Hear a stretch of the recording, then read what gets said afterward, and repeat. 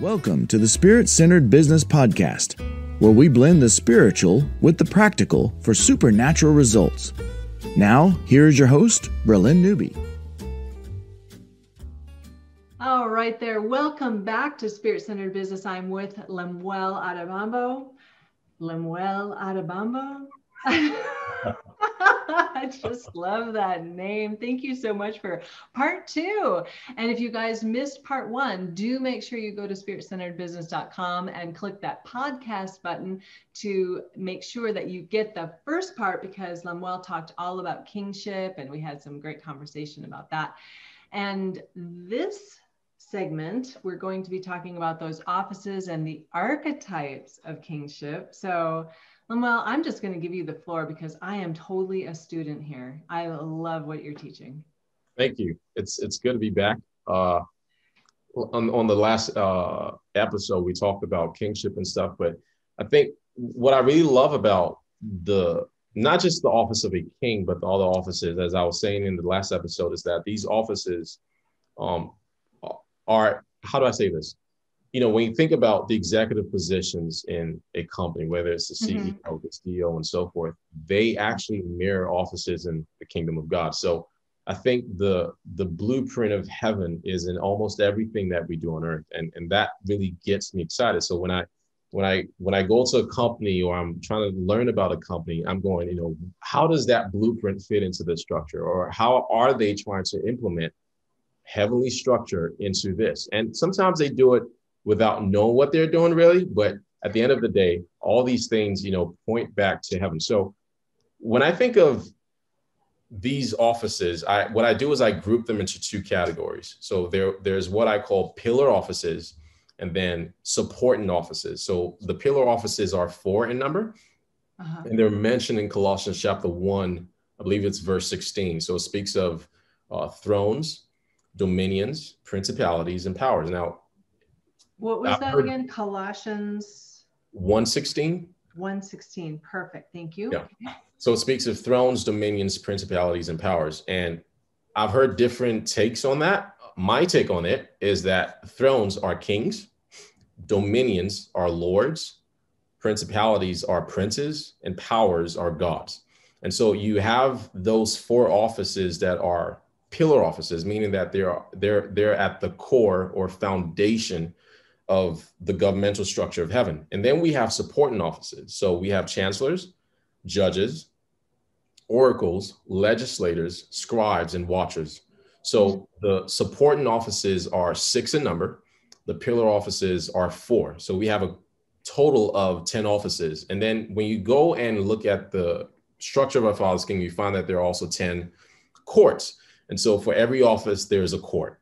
And these courts are essentially places where those who function in these offices go to deliberate on matters and, you know, do cases and so forth. But these are the 2 categories of offices. Now, the pillar offices, I call them rulership offices. And the reason is because typically those who function in these offices are either rulers of people and territories, or just rulers of people. So there are some princes, for example, who by rule, I mean, they lead, right? They're princes who just lead groups of people, whether it's in the thousands, hundreds, 50s, or 10s. And then there's some who actually rule territories.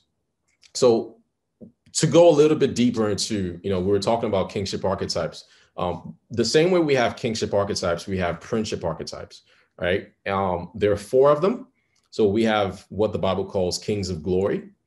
There's what the Bible calls kings of righteousness. And then we have kings of peace. Now, the thing is that kings of glory are 2. So there are, I would say, 2 kings of glory archetypes. And these 4 archetypes stem from the 4 covenants that God made in the Old Testament. So there's God's the covenant that he made with Adam, the covenant he made with Noah, the covenant he made with Abraham, and the covenant he made with David. And so from these 4 covenants stem these 4 kingship archetypes. So where there's 4 kingship archetypes, we also have 4 princeship archetypes. So let's think about Pharaoh. Pharaoh, every king usually falls under one of these 4 archetypes. And one of the reasons this is really important is because, people would ask, why is it important to know about these archetypes? It's because a lot of the things we do in life, whether it's the presidency of the United States or any given country, every president falls under one or more of these archetypes. So when we're voting for a king or a president, one of the things I do is I go, what kingship archetype does this king embody? And the reason is because each archetype has their strengths, their weaknesses. We have kings of peace. They tax people. I mean, they raise taxes. So wherever you have a king of peace, you can rest assured that your taxes are going to go sky high. You think about Solomon. Solomon, his name means peaceful. And God made it clear that he was going to be a king of peace. Well, in the days of Solomon, the taxes were sky high. So, when voting for a president, that's one thing you consider, like, okay, what archetype is this king? Well, if he is a king of peace, or if you will, a president of peace, in other words, if he embodies that, the characteristics of that archetype, that's something you can expect. When kings of peace show up, they rule, and they often form alliances. That's one of the reasons why they're called kings of peace, because the way that they expand their territory or their rule is through alliances. And so you think about Solomon, we think about the fact that he had, what was it, 700 wives or something like that, and 300 I don't know about 700, but wow. Yeah, a lot. A lot, right? But you think about it, all those wives were princesses. And what he was doing, I mean, there's more to what he was doing there, but at the base level, he was forming alliances to increase his rule. That's really what he was doing. So these kings of peace, they're really big on alliances. That's how they expand. Now you go, okay, how is that practical to what we do in business? Well, some people are called to be kings of peace as it relates to their business structure or their business model, which means that their business is going to require alliances. So if I'm trying to start a business, one of the questions I'm going to ask myself is, okay, what kingship archetype is necessary for this business model? That will help me, or that will inform the kinds of things that I do that is going to help me expand my business. So if I'm into technology, for example, kings who, I think of the Elon Musk of the world. These are guys who require a great deal of alliances. And sometimes their alliances are not public, sometimes they're private, but those alliances become one of the strongest building blocks to whatever it is that they're building. So we have these kingship archetypes, but then you also have princeship archetypes. Where there's a pharaoh, you have to have a Joseph, a prince who mirrors that king's archetype. So if there's a king of glory, you got to have a prince of glory who can help you rule. If you have a CEO, you got to have a COO. And that COO has to have your mindset, your vision. He has to carry your heart and so forth. So there's so much that we can go into when it comes to these archetypes, kingdom offices, but I'll just leave it there. And, if you have any questions, we can get to them. Wow. Well, that makes so much sense as far as the personality type of a CEO versus COO. You Right. have to have the same value system, but you're going to be operating in different ways. So Yep. That's really good. And so you talked a little bit about King of Peace and King of Glory. What were the other ones? There's two Kings of Glory. Yes, and then kings of righteousness. And kings of righteousness. So who is an example of a king of righteousness? David. I was going to say, is that David? Awesome. Okay. So what distinguishes that? What is the distinctions of the kings of righteousness? Kings of righteousness, they're like lions. These kingship archetypes, I connect them to the four faces of the living beings that were around God's throne. Wow. You have the lion, the ox, the eagle, the man. Yeah. I believe that the reason we have those four faces or those beings around God's throne is because our Father is a King of Kings. He's an emperor, and he embodies all four archetypes of kings. And so those princes or those beings around him represent what he embodies, the personalities and so forth. Mm-hmm. But you have kings of righteousness. They're like lions. So I think about, how lions tend to patrol their territory. So these kings are very territorial. And the way that they go about their business is they go around taking over territories. That's what they do. So practically speaking, that looks like acquiring businesses that already exist, acquisitions.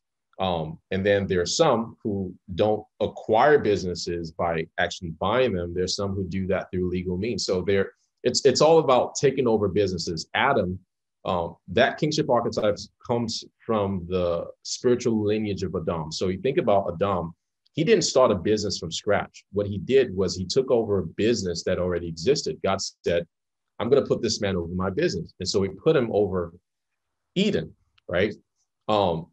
Unlike kings of righteousness who basically just come and take over businesses that already exist, kings of peace build from scratch. So that's where you have Noah's lineage. Noah had to build from scratch. So these kings are builders. They're inventors. They're the guys that are super creative. Kings of glory, they're more of the innovators. So you think about Abraham, that's Abraham's lineage. That's also where you have Melchizedek. And another thing is, so it starts with kings of righteousness, kings of peace, and then kings of glory. Kings of glory are a combination of the other two kingship archetypes. So Melchizedek, the Bible says, is a king of peace and a king of righteousness.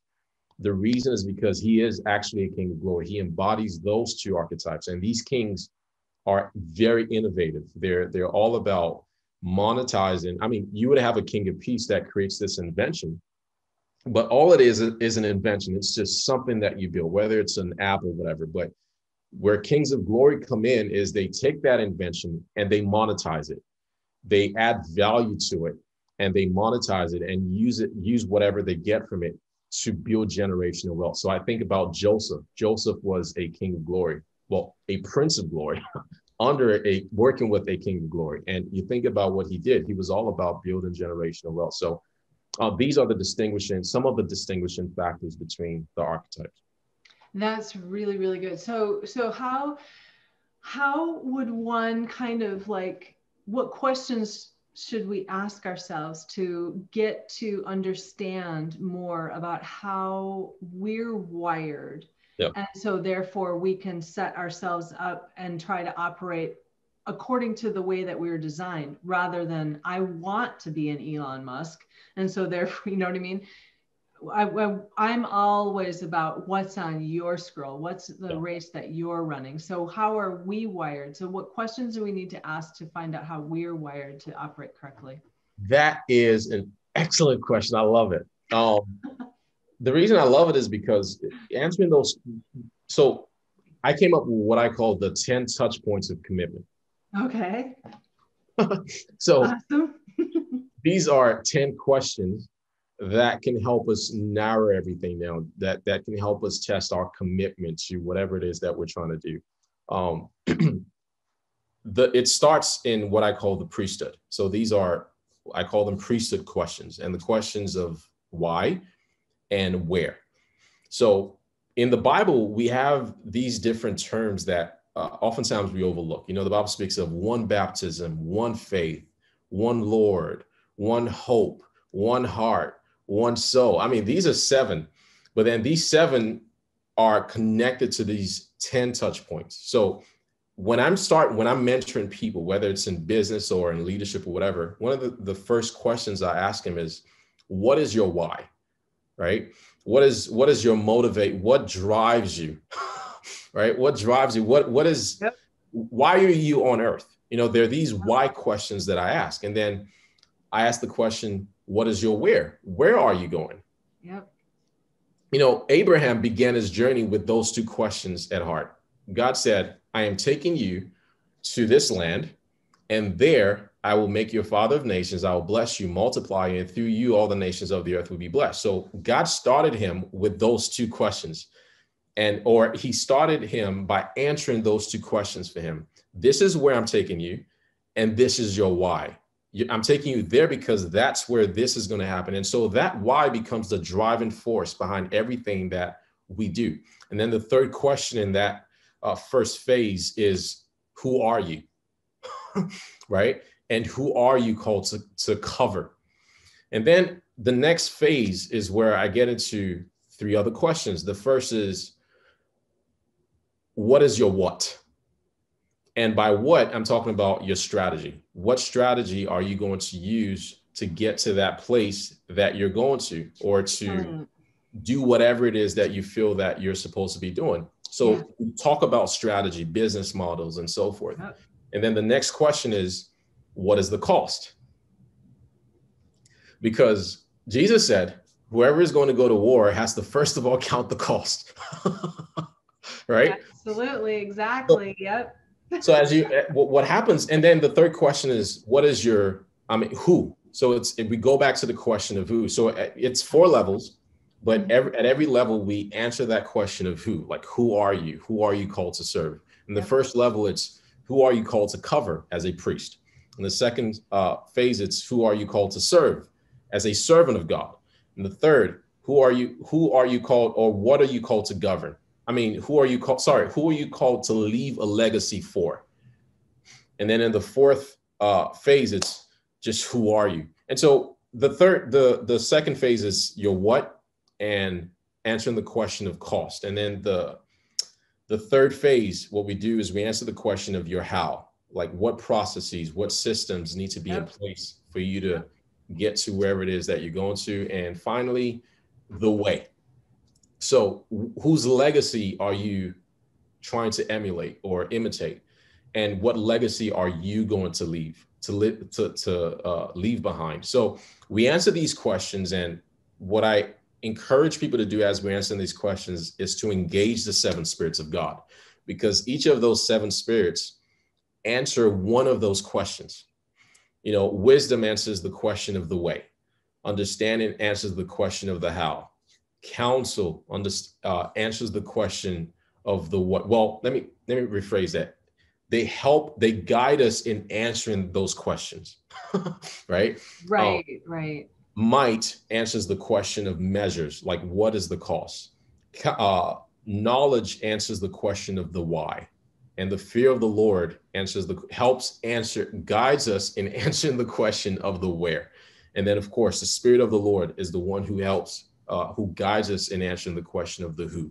So these are the touch points that are important in helping us discover our kingship archetype, how we're wired, and helping us to refine our vision.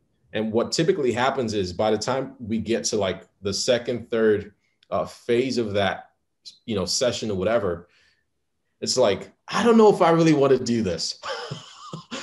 Because you think about the cost and you go, man, I don't know if I really want to pay that price. Exactly. And it's a big responsibility. It really is. You're taking on a lot. So okay. So I just need to, 2 things come to me. I know my audience is sitting there going, where can I get this? So tell us where, and I'll make sure I put it in the show notes. Sure. I do business coaching. I do one-on-one, and in my business coaching, it's one-on-one. I do one-on-one mentoring as well. And I also do group mentoring. You can find that on my Patreon site. It's patreon.com/School of Mastery. School of Mastery. Okay, perfect. Then I will make sure it's in the show notes. Thank you. My second, of course. My second question then is, how did you arrive at which of the 7 spirits help with which area? Personal relationship. So I went through a process a couple of years ago where I had to sit. The Father required me to sit under the tutelage of all 7 spirits.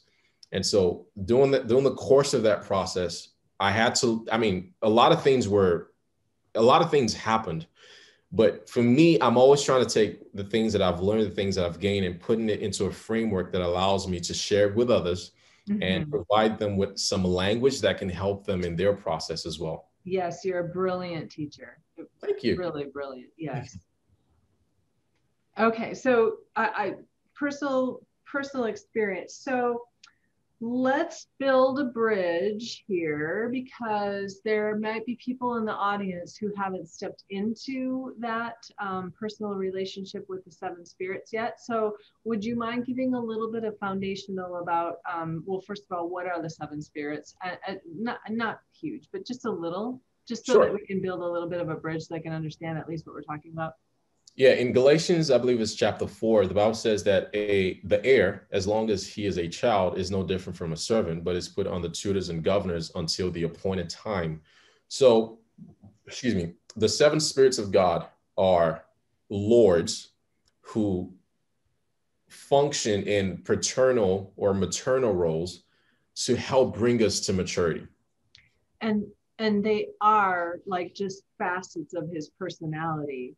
We're not talking about multiple other gods. We're talking about Yahweh, God the Father. It's just, he wears different hats, like has different names that signify that characteristic, right? Yes. Yeah. So our Father, you think about it, they're called the seven spirits of God. These are spirits that manifest who he is, that, his characteristics and so forth. Yeah. Okay. Yeah. Awesome. And so each of them also have, let's just wisdom. Wisdom is a really, really obvious one, because she is all over Proverbs. Right? If you're in business, you need to be reading Proverbs. You need to be making a relationship, building a relationship with wisdom. It literally says, get wisdom, build a relationship with wisdom. Yep. Get understanding is another spirit. And they go hand in hand, get counsel, use many counsels. So it's right there in the Bible. And I just don't want to freak anybody out about building those relationships, but it's brilliant that you were able to tie them to each of those touch points. Yeah. And it's fascinating. I mean, I did say personal relationship, but one of the things I try to do is that everything I teach, I have to have biblical reference for. And so there are scriptures that point to the fact that these spirits answer specific questions. And it's not like wisdom cannot answer any other type of question, but it's that oftentimes that is the focus. She tackles the way, right? And helps answer the question about the way. And there's scriptures to back that up. Think about counsel. Even just the name counsel speaks to strategy, receiving advice or strategy about matters. So yeah, all of this stuff is actually in scripture. Yeah, that is so good. And it's so important, because I'm sure, I think we've had this conversation where this stepping into the kingdom age and into mysticism, if you will, but we really have to have our guardrails up as far as not getting off into some stuff that's not of God. Right. And so I really want to let the peeps know that we're not talking about anything like that's based in Kabbalah or New Age or anything like that. This is biblically based, and it comes from just pressing into the Father. And one of my peeps said something interesting. When I and the people I was with at the moment, and actually most of my shows are on Kingdom Talks Media, so I can say this is Gil and Adina. When we were stepping into understanding what it looked like from the heaven realms, one of the very first things that we switched was visualizing prayer.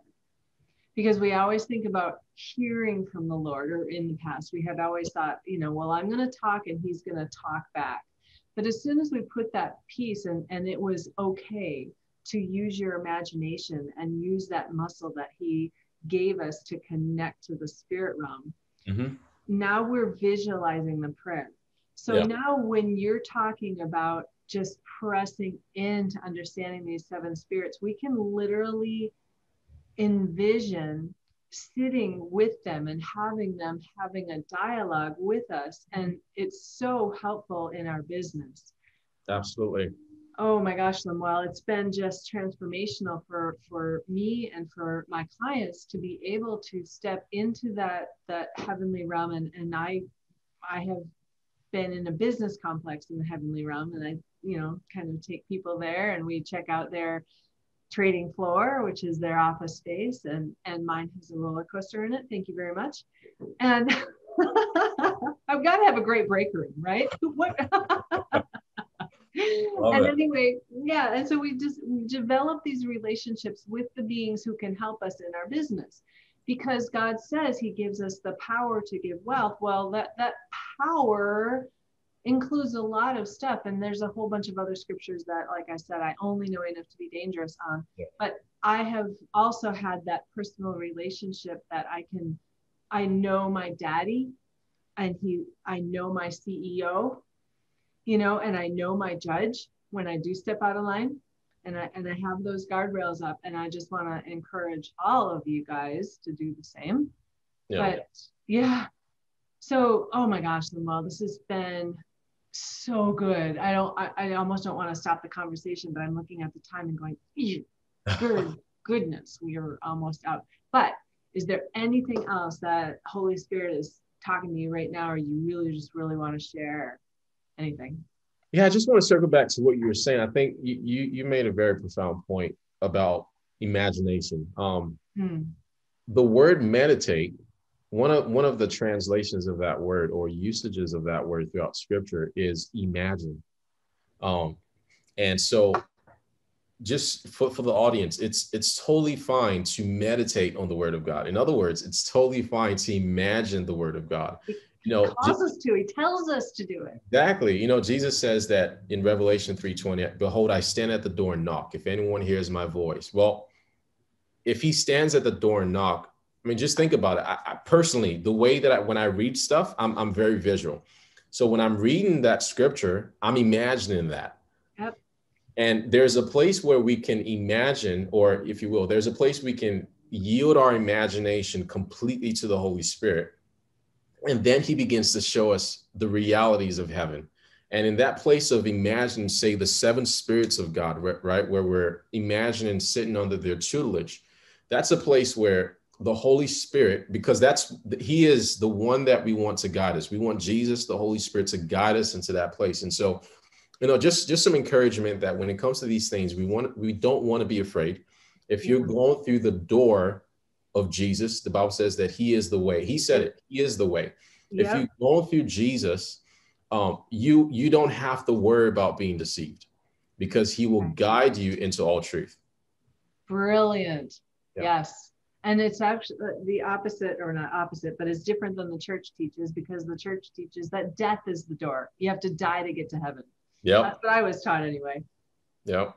Yep. But the Bible clearly says, and Jesus has clearly demonstrated, that he is the door. His blood. Yeah. Yeah. Brilliant. Thank you so much. Well, this has just been so good. Audience, didn't you just love him? Make sure that you put a bunch of comments in and tell him how amazing he has been.